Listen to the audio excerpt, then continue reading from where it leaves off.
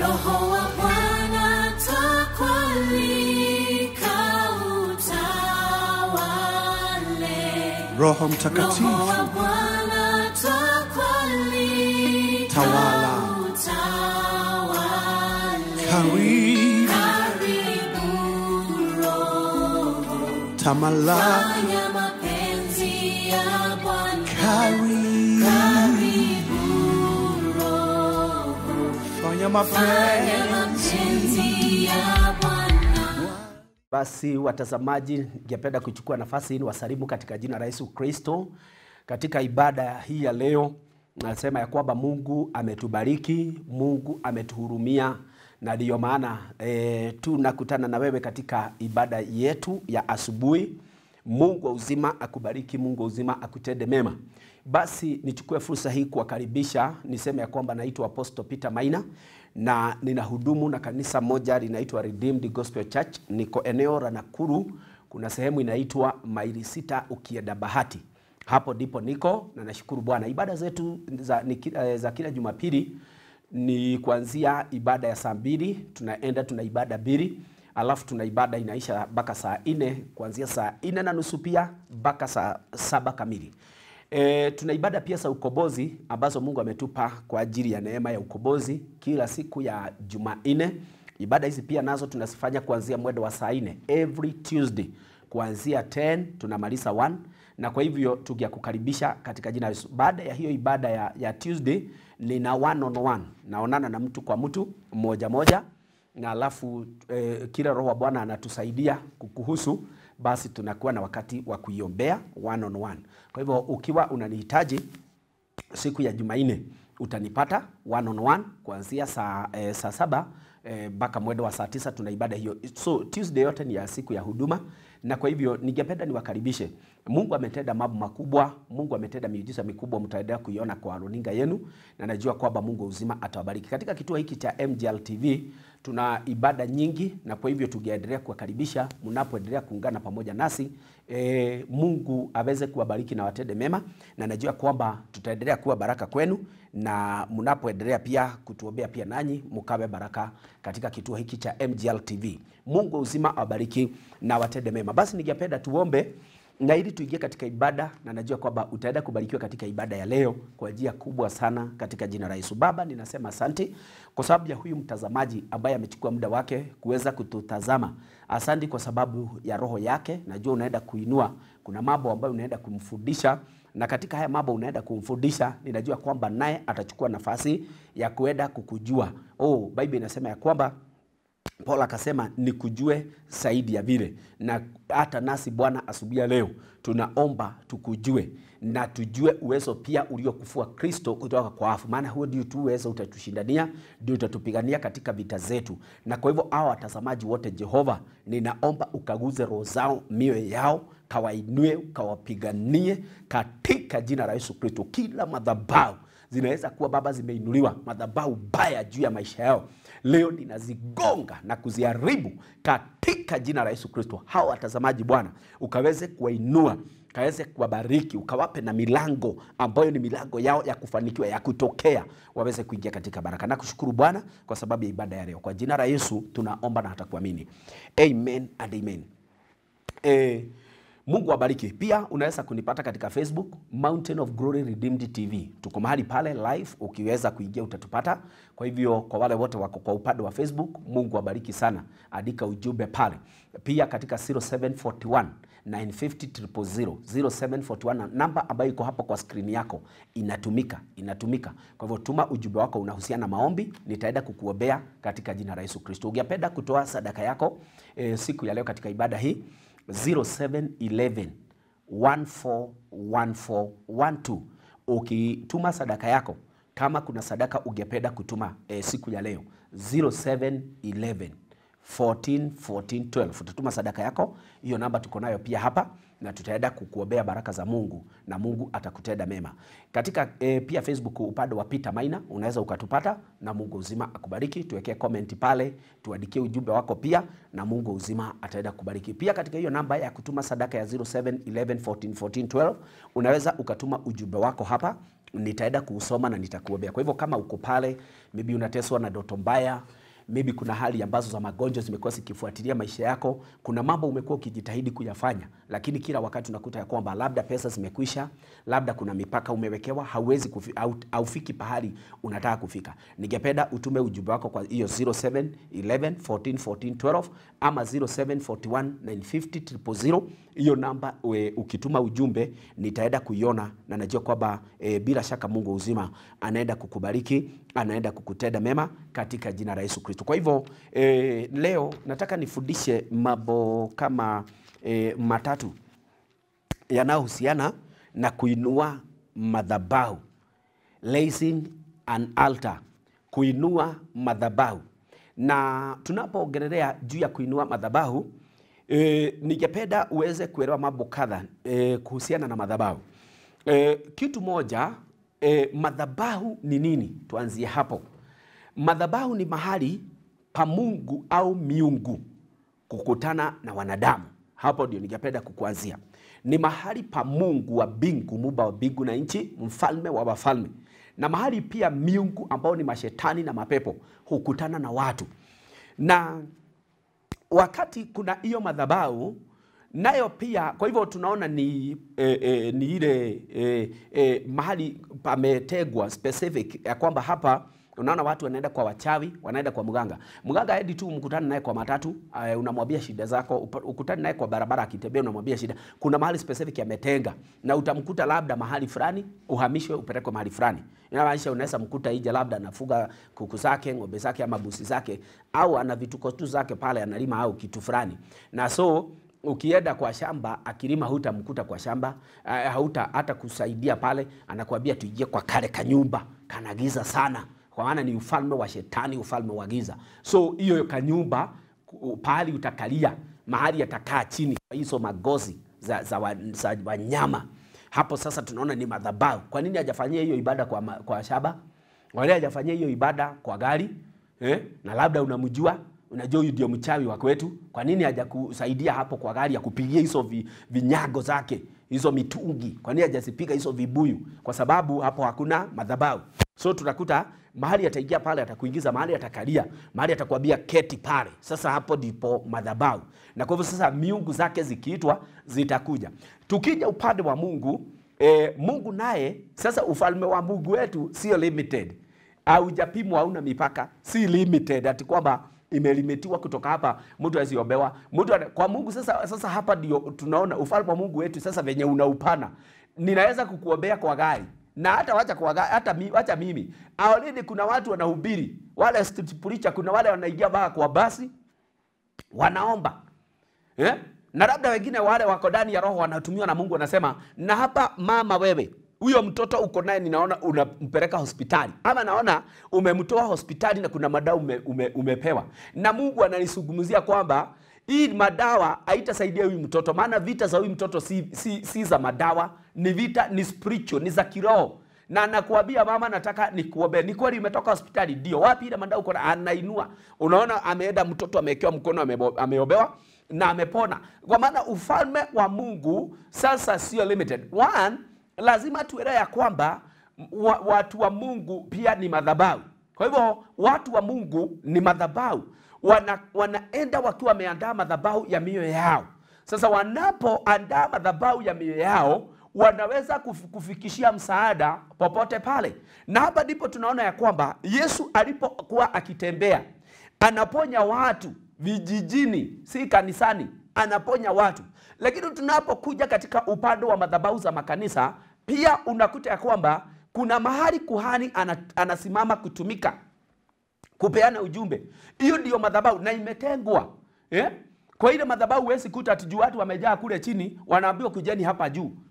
Kujeni hapa wamama na wazee na watoto, kujeni hapa juu, mkae hapa. Ama hapana, tunasikia tumeboeka kukaa huku chini leo tukuja wote upande huu. Hapana, pametengwa na panaigiwa na utaratibu. Panaigiwa na utaratibu. Hautaona kiongozi wa ibada akipanda wakati mhubiri anaendelea kuhubiri ati naye ako pale juu. Hautaona praise and worship wamesimama pale. Hapana, wakati wa ushuhuda ati kuna watu wako pale. Hapana, inaenda kwa zamu. Kitabu cha Luka Mtakatifu chapter 1. verse number 18, wanaingia kwa zamu. Maandiko inasema Zekaria alipokuwa akiingia kwa zamu yake, ilipowadia zamu yake. Kitabu cha Judges chapter number 6 unakuta pia wakati Mungu anamtuma Gideoni ilienda kafamia ile kambi ya Wamidiani, pia Biblia inasema walisimama kwa zamu. Kwa hivyo tunaona ni kitu, madhabahu inaingiwa kwa zamu. So wale walinda madhabahu nao ni nani? Walinda madhabahu kuna area mbili. Kuhani ni mlinda madhabahu. Awe ni kuhani ambao ni wa ufalme wa kishetani.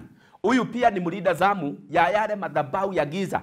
Mlinda madhabahu pia ni kuhani ambao Mungu amekupa katika maisha yake. Tunaongelea juu ya kuinua madhabahu, lakini lazima kwanza niweze kuitenga, ni specify kwamba madhabahu kazi yake, njia zake, wapi, ibada zake, nani na nini inafaa kusimama pale kwa katika madhabahu.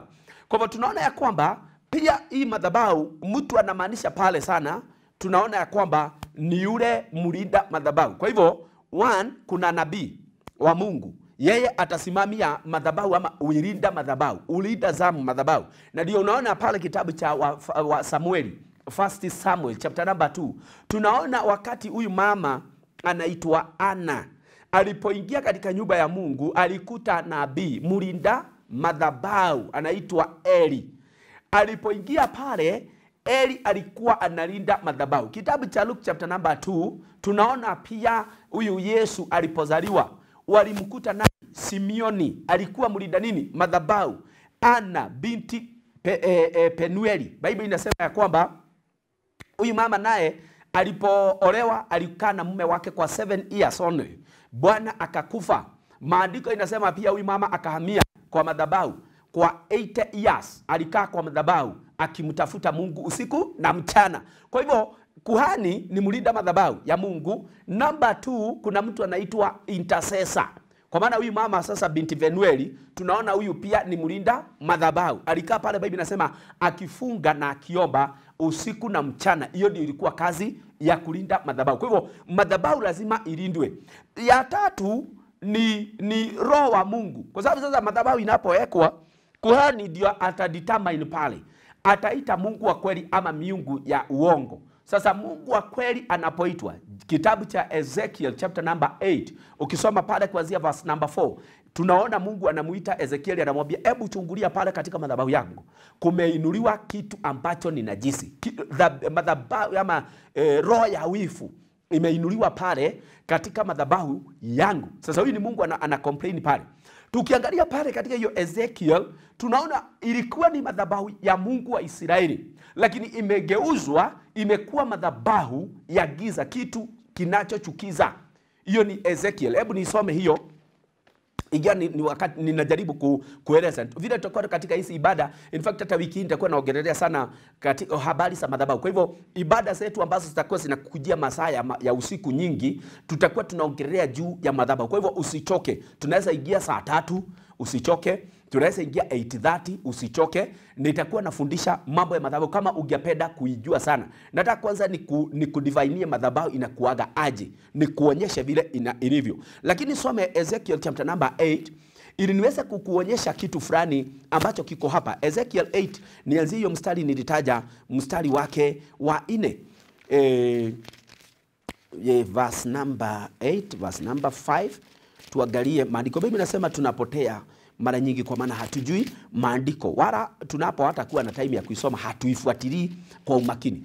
Nikianza pale, Biblia inasema ya kwamba mstari wake wa 4, verse 4, hapo mbele yangu palikuwa na utukufu wa Mungu wa Israeli, kama utukufu ule niliouona katika maono kule ua wa ndani.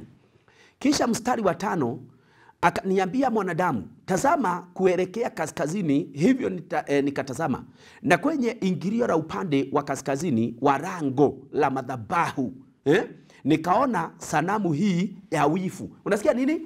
Madhabahu ya Mungu. Sasa pale katika ile madhabahu, Ezekiel anasema ya kwamba nikaona sanamu ya nini? Ya wifu. Sanamu hii ya wifu sasa si ya Mungu. Hapana, hii si ya Mungu. Anasema ya wifu. Tena pale akaniambia mwanadamu, tazama kuelekea kaskazini. Hivyo nikatazama, na kwenye ingilio la upande wa kaskazini wa lango ya madhabahu nikaona sanamu hii ya wivu. Na ndipo mstari wa 5 akaniambia, mwanadamu, je, unaona yale wanayoyafanya hawa haya mambo ya machukizo kabisa nyumba ya Israeli wanayoyatenda, ambayo yataifanya niende mbali na mahali pangu patakatifu. Lakini utaona vitu ambavyo vinachukiza zaidi hata kuliko hivi.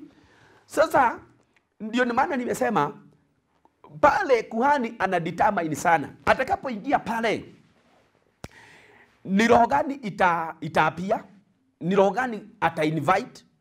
So hawa ni watu wa nyumba ya Israeli, na nyumba ya Israeli obvious kila wakati wanaonyeshwa kama wanatafsiriwa nyumba takatifu ama taifa takatifu, ni mahali pa Mungu.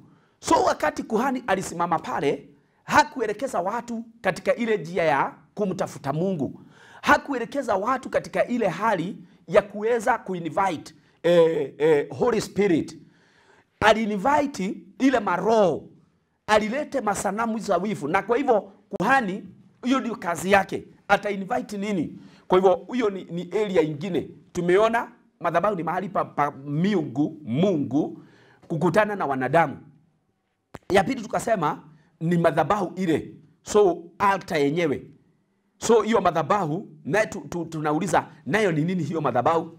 Kwa hivyo tunaona hii madhabahu nayo ni mahali pametengwa. Nikasema nimespeana mfano, mahali mchawi anafanyia kazi, hata kaa kila mahali, akiroga watu, ana mahali specific, either kwa mawe, kwa gosi, kwa mnyama. Hapo ndipo anatega kwa nyungu, anakalia nyungu na hizo vitu zake. Kuna mahali zinawekwa, utazikuta barabara, utazipata zimepadiwa maua, hizo nyungu za uchawi. Kuna mahali specific zinatengwa kuwekwa, kwa maana hizo ni madhabahu.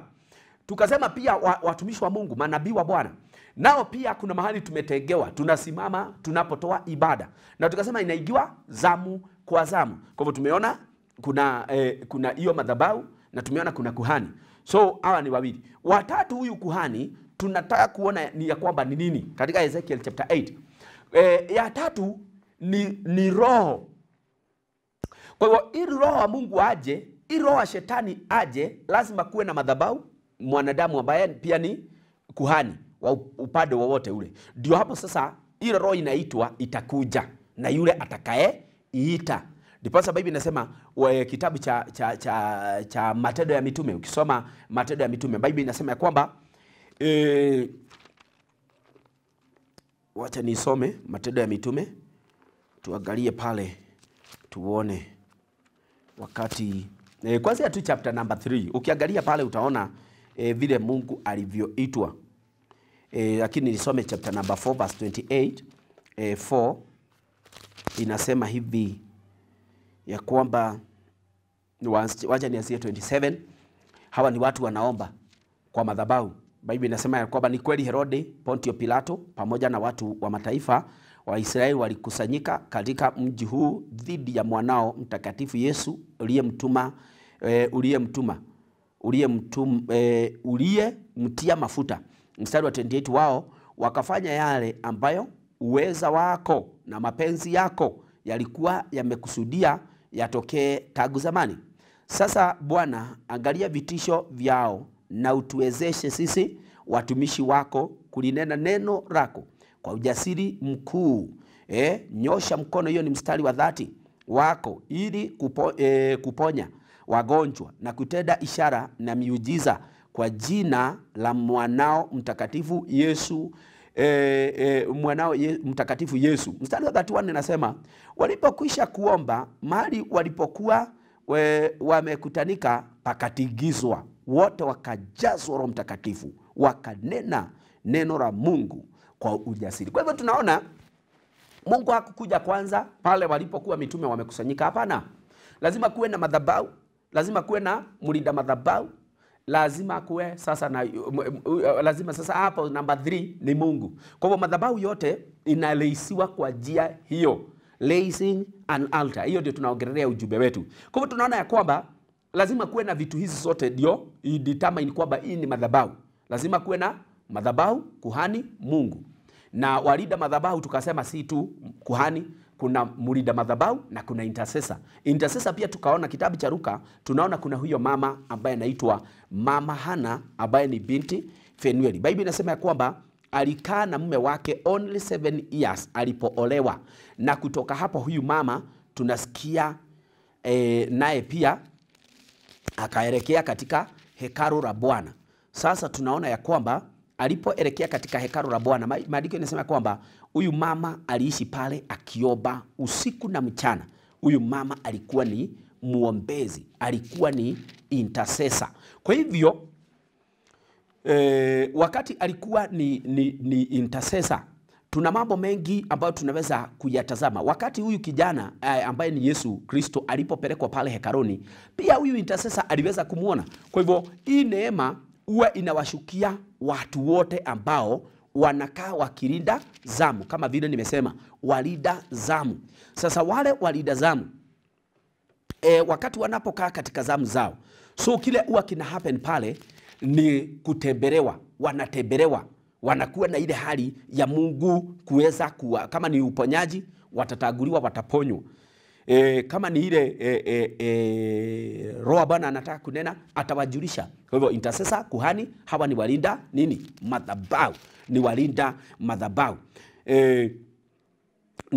Nimesema kitabu cha Luka mtakatifu. Ukisoma Luke chapter number 1, hizo mistari kuanzia mahali unabii huu tunauona ni kuanzia mstari wake ni kuanzia mstari wake wa 38. Ukianzia hapo 38 utaiona habari ya huyu mama, pia utaiona pale katika pia 70 na kuendelea, hiyo mistari mpaka ya 80. Utaona pale kuzaliwa kwa Yesu vile kunavyotabiriwa, akina nani na nani wanao leader zamu. Tunaona hiyo mama ambaye ni Hana binti Fenueli. Maandiko inasema kwamba alikaa mahali pale akilida zamu, na alipokuwa akiomba kwa miaka 80. Hii si mchezo. Huyu mama anaomba miaka mingi sana. Kuomba miaka 80, hiyo sio miaka miwili, hiyo sio mwaka moja, si mwezi. Na kwa hivyo intercessor wanahitaji kuwa watu ambao hawachoki, hawaondoshwi, hawaondolewi na roho yeyote pale. Wakati huyu malaika anamtokea, anamwambia kwamba anamwambia Simeoni, wewe kwa maana wewe ndio mlinda zamu, ya kwamba roho wa Bwana alikuwa pia na akakwambia kwamba hautakufa kabla haujamuona huyu ambaye ni mwokozi wa ulimwengu. So kuanzia hapo ujumbe ule wakati ulipofika, tunaona ya kwamba wote waliweza kushangilia Mungu, wote waliweza kufurahia, na wakati walifurahia pamoja na mama ya mtoto, basi hebu nisome Luke chapter number 2. Wacha nisome tu, nijaribu kuruka sana mpaka verse number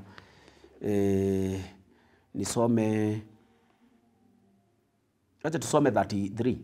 33 inasema, Luke chapter 2 verse 33 inasema, yeye na Yusufu na mama yake mtoto wakastaajabu kwa yale yalikuwa yamesemwa kumhusu huyu mtoto.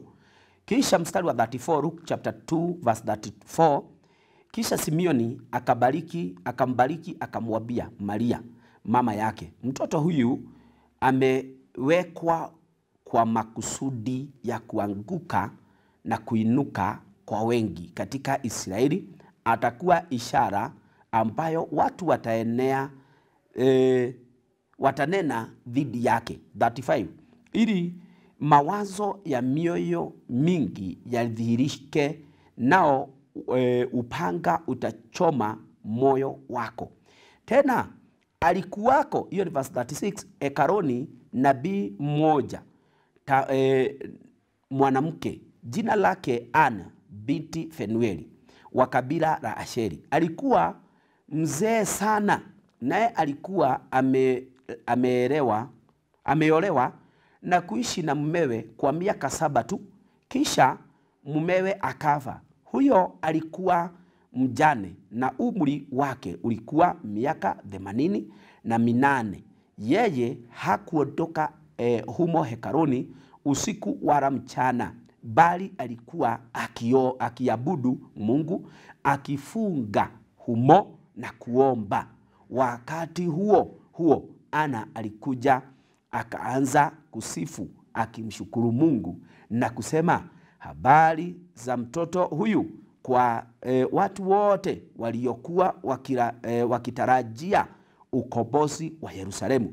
Yusufu na Maria walipokuwa wamekamilisha mambo yote yaliyotakiwa na sheria ya Bwana, walirudi mjini kwao Nazareti huko Galilaya. Tunapoongea hapa tunaona jambo la nne linajitokeza. Kwa hivyo tunaona mambo matatu. Jambo la nne tunaona ya kwamba ni Mungu, ni roho wa Mungu au zile miungu wakati zinaapia. Hapo sasa hiyo ni madhabahu. Ya tano pia inajirete madhabahu, kuinua madhabahu. Tunaongea juu ya kuinua madhabahu. Kwa hivyo tunapoongea juu ya kuinua madhabahu, jambo la tano linajirete ni nani? Jambo la tano ni sheria zile zote ambazo zimeamriwa kuwa kwa madhabahu. Jambo la tano ni dhabihu. Dhabihu utolewa katika madhabahu. Na uwezi kutoa dhabihu popote pale. Lazima utoe dhabihu mahali kuna madhabahu, kuna kuhani, kuna roho wa Mungu, kuna presence, kuna presence. Sasa presence itadetermine ni gani miungu imeitwa, ni Mungu gani ameitwa, ni Jehova ameitwa au ni miungu zimeitwa. So hapo ndipo tunakuja kupata ya kwamba panastahili kuwa na dhabihu. Kujenga madhabahu, kuinua katika kuhani. Baada ya kuhani tunasema ya kwamba lazima kuwe na wale walida zamu, sasa wale intercessor. Alafu tunaona roho wa Mungu atashuka. Ya tano tunakuta ya kwamba ni pale dhabihu inastahili. Dhabihu hii ndio hii Biblia inasema ya kwamba Mariamu na mumewe Yusufu walipokamilisha yote yaliyoamriwa na sheria kufanyika. So tunaona ya kwamba wakaondoka. Kwa hivyo hiyo mambo ya kumanisha mambo na sheria, kuna zile zawadi ambazo msaliwa wa kwanza wote ambaye ni firstborn zilistahili kutolewa. So wamekuja nazo, wamezileta. Baada ya hiyo Biblia inasema wakatimiza kila kitu, wamededicate mtoto. Kwa hivyo dedication, hasa hapo ndio tutakuwa tunaendelea. Wakati tunapoongea juu ya altar pia inahitaji dedication, maana huwa ina dedicate. Kwa hivyo altar inadedicatiwa kisha inadedicate. Sasa altar wakati inakuwa dedicated, ina nguvu na uwezo wa kufanya mambo makubwa sana. Kwa hivyo na diposa hata wale tunaleta dedication ya kwanza ni ya kuhani yule, ni ya madhabahu. Ya pili ni ya kuhani. Kwa hivyo hakuna mtu aliruhusiwa kusimama kutoa dhabihu kwa madhabahu kama ye si kuhani. Mungu aliwateua hawa makuhani kila wakati watakao simama mbele zake na kufanya nini? Kutoa dhabihu. Kutoa ibada. Sasa wakati kuhani alidedicate, na ndiposa hakuna mtu anajiordain. So ordination ya any pastor, hiyo ndio ina determine kwamba amekuwa sasa ordained, amekuwa dedicated by God. So wakati amededicatiwa kwa Mungu, huyo sasa anasongesha dhabihu za watu. Sasa watu ndio wanaingia pale. Watu sasa ndio wanakuja kuingia pale wakiwa wasita. So mwanadamu lazima ajiwazilishe. Na hapa sasa ndio tumekuwa na shida. Watu wengi wananunua magari. Hawataki gari yao idedicatiwe. Hawataki kupelekea gari yao kuhani. Hakuna mtu hana kuhani hii dunia. Hakuna. Na hakuna mtu hana madhabahu hii dunia. Kila mtu ana madhabahu. Ndiposa huwa tunasema kuna madhabahu za ulevi, madhabahu za pombe. Sasa hizo ni madhabahu. Na watu wameziinua na pesa nyingi sana. Wamepeleka pesa maelfu kwa baa. Wameenda, wamededicate maisha yao kwa pombe. Na kutoka hapa mtu huyo anakuwa mtumwa na mfungwa wa hiyo dhambi. Kungoa huyu mtu kule. Ndio unaona wamama wamesunguka wakilia. Wazee wamepotelea kwa pombe. Ndio unaona wazee wanasunguka wakisema wamama wamepotelea katika hali ya ulevi. Vijana wamepotelea katika hali ya ulevi. Maana hizi ni madhabahu. Na inategemea imerehisiwa na nini. Ni pesa ngapi watu wamegharimika every Friday, Saturday, Sunday. Watu wanamwaga pesa zao kwa pombe, kwa ulevi. Wameinua na pesa ngapi? Na diposa kama wewe ni mama, au ni mzee au ni kijana, unapigana na madhabahu za baba yako, za ulevi, za ndugu yenu amerewa, dada yenu ameingia kwa ulevi, mama yako ameingia kwa ulevi, kupigana na hii madhabahu ambayo ni ya ulevi, hauwezi kupigana nayo bila haya mambo nimeyataja, mambo sita. Kama unataka kuyavunja, lazima uinue dhabihu, kwa maana lazima uelewe wakati mzee ameenda kwa pombe anatumia pesa ngapi. Sasa utakuta watu wameenda makanisani, madhabahuni mwao, mahali wanataka kuitisha uwezo, anakuja na 50 bob. Mtu anachukua shilingi 50 ndio anaenda anamtolea Mungu, anasema hii 50 bob nataka kuvunja madhabahu ya pombe kwetu. Itakuwa ngumu sana. Huyu mzee amepeleka pesa ngapi pale? Ameenda na makahaba wangapi? Friday, Saturday, Sunday. Wengine hata ni wanarewa weekdays na weekend, wiki mzima, mwezi. Wameuza mashamba, wamechukua pesa zao. Hawaendi kama Anania kwa kuzipeleka kwa madhabahu. Hawazipeleki. Agarau hata heri huyu. Unaona huyu at least anajaribu kufanya, ingawa hafanyi kwa uaminifu mpaka anauawa, lakini anachukua pesa zake zote, anajaribu kuuza shamba pia naye apeleke pale. Maana kuna mtu pale nyuma, Biblia inasema aliuza shamba lake akapeana pesa zake zote kwa madhabahu. Kitabu cha Matendo ya Mitume. Na Anania anakuja kufa hiyo chapter 4 kwa sababu chapter 3, chapter 4 ya kitabu cha Acts unakuta ya kwamba watu walichukua mali zao wakapeleka mbele ya mitume, wakainua madhabahu yao. Sasa kuna wazee wameuza shamba. Hata leo ukiuliza hiyo shamba mnang'ang'ania, kwa nini mzee asiuze? Unasema kwa sababu najua anataka kuuza, apeleke pesa zote kwa ulevi. Kuna hiyo ng'ombe mnasubuana mzee asiuze. Unasema asiuze kwa nini? Kwa maana unasema anataka kuuza, apeleke pesa zote kwa bar. Si kesi moja, ni kesi za aina hiyo. Mzee anataka kuuza kitu, lakini mama anasema sitaki na suia na sitakubali. Watoto wanasimama, anaweza hata uza. Kwa maana tu hiyo plot anataka kuuza, aende akakula na makahaba na pombe. Hebu angalia hii madhabahu inapewa dhabihu ya aina gani? Inapewa dhabihu ina uzito na ina uwezo kiasi gani? Sasa wakati mtu wa Mungu utaelewa hivi, utajua kumaanisha katika madhabahu. Madhabahu yote kama haujamaanisha, haina nguvu juu yako, haiwezi ikakutetea. Haiwezi kukutetea. Mungu ni Mungu wapendwa, na wakati ako Mungu hatuwezi kumvalue madhabahu. Ndipo nimesema kila mtu ana madhabahu. Madhabahu wakati zimeweza kuinuliwa, wakati madhabahu ofu. Psalms 106 soma pale verse 38. Biblia inasema walikuja kutoka Misri wakaingia nchi ya Wakanani, na walipoingia pale wakajifundisha matendo yao ya mataifa, wakajifunza, Biblia inasema desturi zao, wakatoa watoto wao, kwa maana wale wa Misri, kwa maana wale wa Kanani walikuwa wanatoa dhabihu za watoto, wanachinja watoto. Sasa wale wa Israeli nao Mungu anateta juu yao. Nao tunaona Mungu anasema walipokuja wakajifunza matendo ya mataifa, matendo mabaya. Walipojifundisha matendo mabaya, Biblia inasema nchi ikanajisika, kwa maana watu wakaleta watoto wakawa sacrifice kwa mashetani. Ndivyo Biblia inasema, kwa mashetani, kwa madhabahu, wakainua madhabahu. Hebu nisome Zaburi 106 mstari wake nisome wa 38. Biblia inasema hivi 38, walimwaga damu isiyo na hatia, damu za wana wao na binti zao, ambao waliwatoa dhabihu kwa sanamu za Kanani, nayo nchi ikanajisika kwa damu zao. Wakajinajisi wenyewe kwa yale walioyatenda, kwa matendo yao wenyewe wakajifanyia ukahaba. Ukisoma 37 inasema wakatoa wana wao na binti zao dhabihu kwa mashetani. Hiyo ni verse 37, Psalms 106 verse 37. Tunaona ya kwamba pia shetani huitisha dhabihu zilizo na gharama, na watu wengi hawapendi kutolea Mungu dhabihu zilizo na gharama.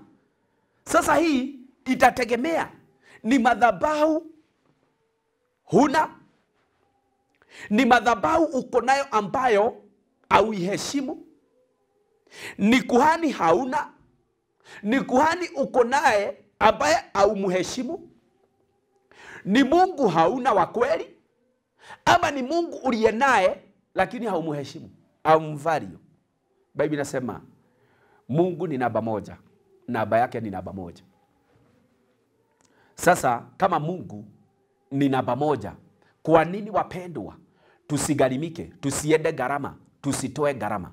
Lazima tuende gharama, lazima tuende gharama. Na kwa hivyo ningependa kunena, niseme ya kwamba wakati tunaongelea juu ya madhabahu, lazima tuangalie, tuseme ya kwamba kitu moja, tujaribu kuangalia madhabahu, na mtu yoyote akiwa hakuna pale katikati, lakini kuna watu tu wako hapo, anajua mimi ni wa kanisa hili, linaitwa hivi na vile, hii ni kanisa la Mungu aliye hai, tunampenda sana, lakini madhabahu haina alama yako. Ningependa kunena nawe siku ya leo ya kwamba wakati haujaweka alama yote kwa madhabahu yako, nitaenda kufundisha neno hili wiki ambayo tunaingia. Ningependa kuongea juu ya hizi madhabahu sana, vile unavyostahili kudedicate nyumba yako, mtoto wako, gari yako, masomo ya mtoto wako.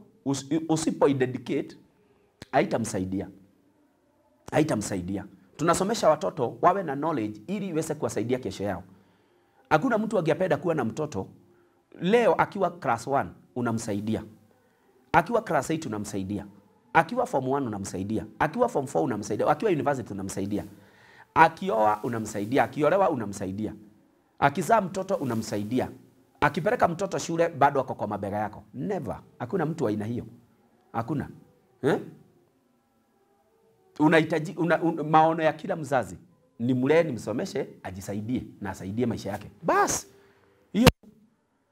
Kwa hivyo kama hujamdedicate, utakuwa unasema huyu mtoto alisoma lakini nikana kwamba hata ni kama hajasoma. Lakini kuna mtoto wa class 7, hiyo masomo tu ya 7 amejua kujisomea, kuongea Kiingereza, amejua kujiandikia barua, amejua kuingia kwa kompyuta kufanya hivi na hivi. Unaona ameandika watu wako na degree. Hiyo inamaanisha nini? Huyu mzazi kama alijua, ama huyu mtoto alijijua, akajishikanisha na Mungu wa kweli, huyu mzazi akatolea dhabihu mtoto wake, akamdedicate, akamfanya madhabahu ya Mungu. Mungu upeana direction, Mungu upeana hekima, knowledge, na understanding. Hizo zote zinatoka kwa Mungu. Hiyo ni katika Job chapter number 36 verse 5. Hekima na maarifa. Biblia inasema Mungu ana nguvu juu yake. Kwa hiyo anaweza kupea mwenye anataka. Na kwa hivyo wakati tumefanya madhabahu, dhabihu, kuhani, dedication, sasa tunaleta presence ya Mungu. Tunamleta Mungu pale. Na wakati Mungu ameletwa pale, lazima kitu ibadilike. Ningependa kuomba naye siku ya leo katika jina la Yesu Kristo. Ninaongelea juu ya kuinua madhabahu. Na wakati tunapoongea juu ya kuinua madhabahu, najua kwamba mtazamaji wangu wa MGL TV kuna kitu ambayo umeelewa. Na kwa hivyo wakati wako tunaendelea kufundisha juu ya madhabahu, ningependa ya kwamba nikwambia kwamba Mungu atakufundisha mambo mengi sana. Na singependa ukufia hapo, maana Mungu hataki pia ukufia hapo. Mungu anataka uinuke, ujielewe. Wenye ukoma wane walikataa kukufia mahali moja na wakainuka kwa kishindo, na kule walifocus. Oh my God, Mungu alileta ushindi. Nataka Mungu akupe ushindi. Mahali umefocus, iwe ni kwa biashara, Mungu akupatie ushindi mwaka huu 2023. Kuna ushindi Mungu anaenda kuleta juu ya maisha yako. Hautakufa. Kwa sababu kwenu kuna madhabahu huwa zinaua watu mapema. Nitakufundisha hili neno uzikemee, na tukizinenea hazina uwezo, hazitakuwa na uwezo. Kwa nataka niombe, na najua kwamba Roho wa Bwana anaenda kutenda vizuri. Ninajua kwamba kwa wale wote mmetufuata kupitia Facebook ya kwamba kuna neno Mungu ameweza kuwapa katika maisha yenu, na Mungu abariki sana. Wale wote mmekuja katika Facebook, Jehova awabariki, aweze kuinua. Ningependa kuongea na wewe ambao unanitazama, namba ya kutuma sadaka yako au dhabihu yako ni 0711 14 14 12. Kwa hivyo kama unanitazama, ningependa uweze kutuma sadaka yako siku ya leo katika ibada hii. Useme ya kwamba hii sadaka ninaitoa, ninataka ikaweze kutetea maisha yangu. Kwa hivyo nitaenda kukuombea, na ninapoenda kukuombea, Jehova ataenda kuwa msaada wako. Kwa hivyo namba ya kutuma sadaka tunapomaliza ibada hii ni 0711 14 14 12. Acha nikuombee. Baba, katika jina la Yesu, ninaomba kwa sababu hao watu wametazama siku hii ya leo, ya kwamba Bwana hawataendelea kufungwa tena. Ninakuja kinyume na madhabahu zote ambazo hufunga watu, ninazikemea na kuziteketeza. Ninaangusha anga zote na kila roho ya shetani na isambaratisha isha kupitia damu ya Yesu. Madhabahu zote ziliinuliwa kinyume na hii familia, kinyume na huyu mama ananitazama, mzee ananitazama, kijana ananitazama, na kuna madhabahu inateta kinyume na yeye. Leo naigonga na kuinyamazisha. Leo naigonga na kuinyamazisha. Leo naivunja kwa damu ya Yesu Kristo. Ninaachilia mkono wako Jehova, presence yako ikomboe na ifungue mtu, Bwana wa majeshi. Hakuna madhabahu ingine ambayo itapigana na maisha yake. Iwe ni jamii yake imefungwa na ulevi, ukahaba, usherati, maroza, kila aina chafu za kuaibisha, hizo zote nazigonga na kuziondoa kwa hii familia. Damu ya Yesu Kristo, damu ya Yesu Kristo iwe mtetezi juu ya hii familia. Asante Bwana, kwa jina la Kristo Yesu aliye Bwana tumeomba na kuamini. Basi mtazamaji wangu, Mungu akubariki. Wewe haujaokoka, ningependa niombe na sema, Bwana Yesu, nimekuja kwako. Mimi ni mwenye dhambi. Nisamehe na uniokoe siku ya leo. Andika jina langu kwa kitabu cha uzima, na kutaka Yesu nisaidie. Katika jina lako nimeokoka na kuamini. Amen. Yesu, ninaombea huyu mtazamaji, ingia ndani ya moyo wake. Makao yote ilikuwa ya dhambi na mapepo, na ibomoa. Na achilia Holy Spirit ndani ya hawa watu. Na achilia Roho Mtakatifu ndani ya hii moyo. Oh Bwana, hii moyo, hii mawazo iwe kituo shala mazopaladisha katika jina la Yesu. Oh, iwe hii moyo iwe kituo cha Roho Mtakatifu wa Bwana. Asante Jehova, kwa maana kuna mtu unaokoa, kuna mtu umekoboa. Katika jina la Yesu nimeomba na kuamini. Mungu akubariki. Majina yangu naitwa Apostle Peter Maina. Mungu akubariki sana. Nahubiri na Redeemed Gospel Church, niko maili 6 Nakuru. Hii area ya Bahati ukielekea Subukia. Tuko hapo maili 6, na ibada zetu za ukombozi ni every Tuesday saa 4 mpaka saa 7. Tuna one on one kuanzia hiyo siku ya saa 7 ya Tuesday tutaonana. Jumapili tuna ibada zetu 2 saa 2 mpaka saa 4:30, saa 4:30 mpaka saa 7. Ibada hizo zote ukija, Mungu uzima atakubariki. Wewe umepanga kuja ibada kwetu leo, siku ya leo, karibu sana, karibu sana. Ukishindwa na barabara, piga 0711 14 14 12 utaelekezwa. 07 pia 41 950 000 0741 950 000. Pia ukipiga hiyo namba utaelekezwa. Si Mungu akubariki na akutende mema. Uwe na wakati mwema katika jina la Yesu Kristo. Shalom. Amen.